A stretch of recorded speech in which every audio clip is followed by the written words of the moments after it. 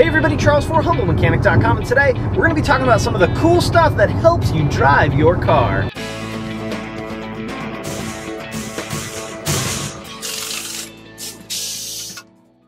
Alright, so I am actually in a 2016 Passat on my way back home from training and learning about how to align cars with these new driver assist systems. In fact, I am using the adaptive cruise control in this Passat right now, cruising at a speed of about 67 miles per hour and following a lady that has had her brake lights lit up for about the last 4 miles. So I'm not sure if she's riding her brakes or her car is just jacked up, but it gives me a perfect platform to talk about some of these new driver assists that, truth be told, these things are already out and fully functional in a ton of different cars, but in the VW world, it's relatively new. Of course, we had them in the Phaeton and we had them in the B6 Passats and in the earlier gen Touaregs, Touareg 2 Touaregs, but this is a Passat, right? Not a loaded up Passat. This one is more base model. I don't even remember what the sticker was, probably under 27 grand, and it has adaptive cruise control. Also, oddly enough, just to keep tally, the lady with the brake lights on is still in front of me and I can still see her brake lights.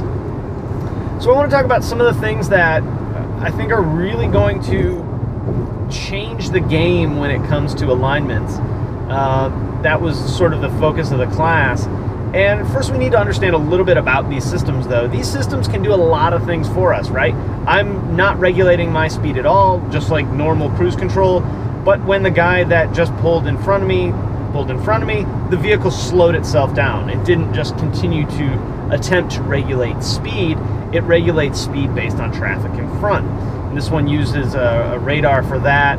Some cars will use a camera and one radar. Some cars, like the Touaregs, they have a camera up here, right in front of the rear view mirror, and they have 2 radars to monitor traffic in front. Some cars will monitor 3 lanes, some cars 6. Some cars have blind spot monitoring, where there's radars in the back of the vehicle that can pick up movement and detect a vehicle next to me or further behind me. Those are the ones where the mirrors light up, which is pretty cool stuff. Some vehicles, even like the Golfs, have a feature where they'll keep you in the lane.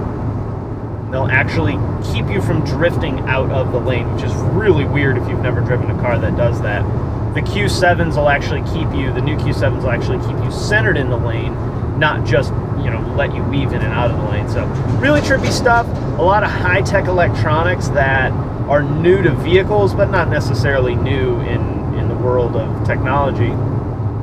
Volkswagen stuff's pretty trippy. It uses Doppler radars to detect movement and stuff. So cool stuff, right? This stuff is going to probably be mandated by the government at some point. In fact, 2016, I think, is when we had to have backup cameras in cars. You may remember back to 2008 when we had to have tire pressure monitor in our cars. And I know what a lot of you guys are thinking. I don't want that crap in my car, right? I want to be able to get in my car. I want to be able to drive it exactly how I want. I don't want some computer telling me how I got to drive my car. I get it. I totally get it. And to a large degree, I agree with you. I really do. But what about everybody else, right? This is, I don't know, 2.5 hours into about a 5-hour road trip, and I've seen some dumb crap other people have done. Cut me off, almost get hit by a semi, tailgating semis, you name it.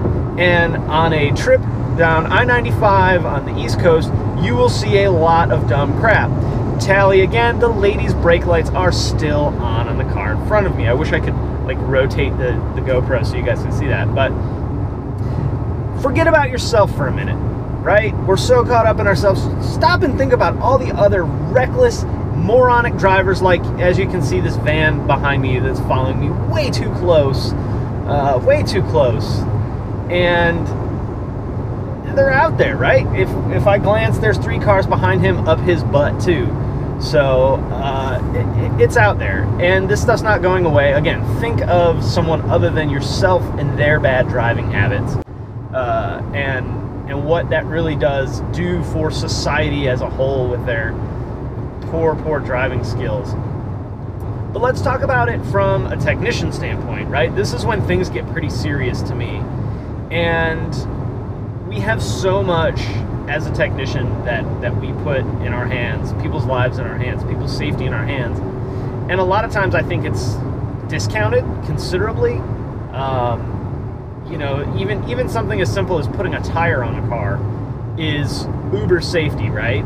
You do it wrong, tire blows out, families die. I mean, it can happen. So I think oftentimes as technicians or mechanics, whatever, we need to sort of take a step back and remember that people's lives hang in the balance of what we do all day, every day. But it gets really intense when we start talking about cars doing things for us. Things that were rather simple before, aligning a vehicle, now become ultra serious. Now if we change the rear suspension geometry at all, make a toe or a camber adjustment on the rear of the vehicle, we're changing our thrust line, which is the line from the front of the car to the back of the car. But now we have a camera that's relying on that measurement to predict what's happening in front of us, or not to predict really, but to see what's happening in front of us. So if our center line of our vehicle is pointed 10 degrees left, instead of the camera looking dead ahead, the camera's now looking into oncoming traffic. So it's not predicting what's going on over here as well as it needs to, or seeing as well as it needs to my right, and it's seeing what could potentially disturb the camera's interpretation of what's happening, because now we're looking way further into oncoming traffic than it thinks we should. This gets really scary when the car starts steering itself and maybe wants us to steer more this way than it really should. It also gets weird when we talk about autonomous braking. You know, this vehicle will slow down. It's pretty scary because it'll slow down very, very abruptly. What happens if that measurement's off? What happens as a technician if we don't take the time to calibrate that radar when we take the front bumper cover off? Because whatever reason, right? We don't know how, we don't get paid for it, it's not in the repair manual that we have, our shop doesn't have the right alignment software, our shop doesn't have the right radar calibrating software and hardware to do that in. There's a million excuses on why it's not going to get done. But we have the responsibility to do this stuff right, and it's scary. Think about if you're, you know, that far off and what that means. That means maybe the car sideswipes somebody. I don't know. I don't know how tolerant these are for inaccuracies. One would think that they'd have to be semi-tolerant with inaccuracies, but what's the difference between rear-ending somebody and not rear-ending somebody? A millimeter? 2 millimeters? 5 millimeters? 10 millimeters? A foot? 2 feet? 3 feet? 5 feet? I think you get my point. We have to be exact on what we do, and we have to be thorough, and we have to make sure that we're doing it 100% by the book. And we're not just, and I'm as guilty as anybody of this, just mashing through screens in the scan tool till it tells me what I need to do. It's intense stuff. So I guess what my point really is, guys, is that as you, here's this car with the brake lights still on, by the way. You'll see it in a second. It's a Chevy Malibu, I think. As we move forward, we have to make sure that we are taking the care and the time to do these things right, to understand the car, to understand the systems, to understand that if we're working on a car that has driver assist systems, that we're thorough in our diagnosis, we're thorough in our repairs. I mean, driver assist systems are not new. Sure, cars that'll steer you straight, yeah, it's pretty new in the grand scheme of the automotive world. Cars that'll brake by themselves, that's pretty new. In fact, the car's slowing down now because the car in front of me is going slower than I am. Then I have the cruise control set, which I have the cruise control set at 81, and I'm going about 67 miles per hour because I'm leaving a safe distance from the car in front of me, which is cool because I can adjust that here with the button on the steering wheel. So I can get right up on them, or I can, you know, have a pretty big distance between the truck in front of me and the front of the Passat. But it's important that we understand the systems. It's important that we go through the whole ordeal to properly set these systems up, because as we know, people will use them probably for more than they should, right? These are to assist a driver, not to drive the car for you. Even though they can, right? Tesla's been doing it. Mercedes has it. The cars can drive themselves. The technology's there. It's fully capable of doing it. Of course, no, Volkswagen's not selling it that way. They're to how do they put it? Create a more comfortable environment inside the vehicle for the driver, I think is how they phrase it. They're not calling these safety systems. They're calling them assist systems, systems that help the driver. But they've been around a really long time. ABS is a driver assist system. It eliminated the need for you to pump the brake pedal in a panic stop. Now it'll do it, or to prevent a skid. Now it'll do it for you. Traction control is a driver assist system. Stops one of my wheels from slipping, or if I'm going around a corner too fast, it'll bite one of the brakes and slow me down to prevent a rollover or a skid.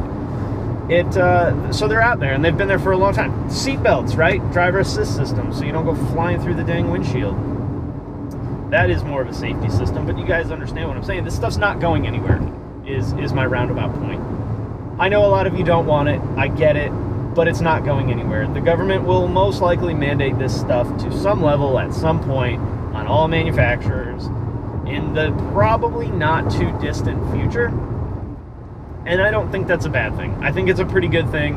Again, I'm not super worried about my driving ability. It's all these other knuckleheads that are around me. And again, you spend, an hour or 2 hours on I-95 on the East Coast, or I think anywhere in California, or anywhere where traffic's bad, like this jackass from Connecticut that just cut across 3 lanes that I wish you guys could have saw.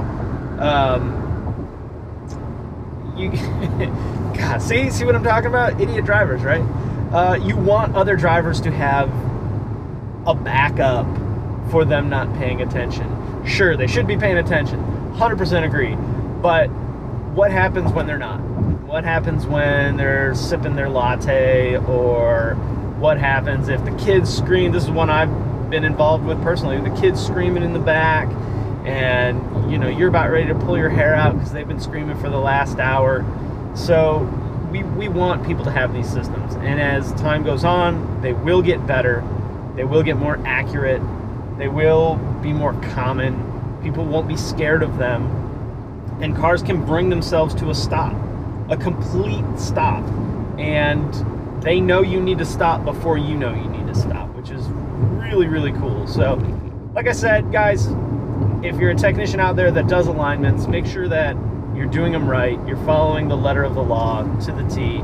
These are huge, huge, huge deals when it comes to providing a safe environment for a customer in their vehicle. They're relying on these systems to perform in a certain manner, and it's up to us to make sure that we do everything in our power to make that happen for them. All right, guys, hey, I'm gonna wrap it up there. Question of the day: what do you think about driver assist systems? And you know what? Let's try and keep this one a little bit friendly, because I know a lot of you guys have a lot of you guys have strong opinions about it. So, what do you think about driver assist? Hey, if you like the video, throw it a thumbs up on YouTube. I always appreciate that. You can also subscribe on YouTube or on the blog at humblemechanic.com. Follow me on Facebook, Twitter, Instagram, the blog, and of course on Snapchat. All right, guys. Hey, thanks for watching, and I will see you next time.